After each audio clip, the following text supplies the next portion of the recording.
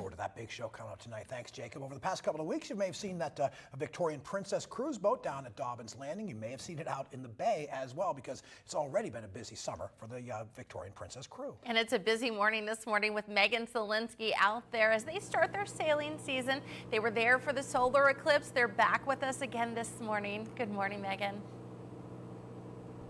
Good morning. Well, Mark, Tracy, there's beautiful views upon the boat, and now we're going to talk about some of the food that you can get on some of these cruises. I got Tasha here for Taste of Love. Can you just tell us a little bit about the food you have in front of us?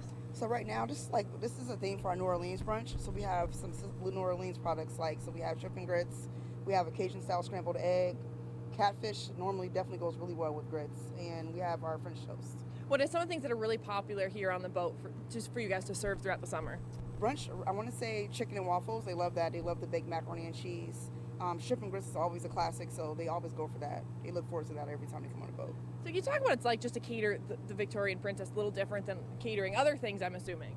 It is different. It's a boat, so like you really have to I was scared at first, but yeah, it's very different. What's it like just interacting with some of the people that try some of the food that we have in front of you?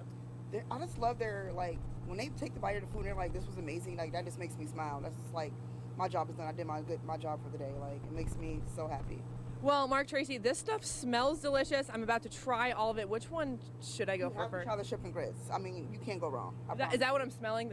That's what you're smelling right now. Okay, well, I'm going to go eat this. You guys can go back to the news and then come back to us in a little bit, and we'll talk a little bit more about some of the safety and some of the other things aboard the Princess. But first, I'm going to dig into some of this food. From the Victorian Princess, Megan Solensky, Erie News Now.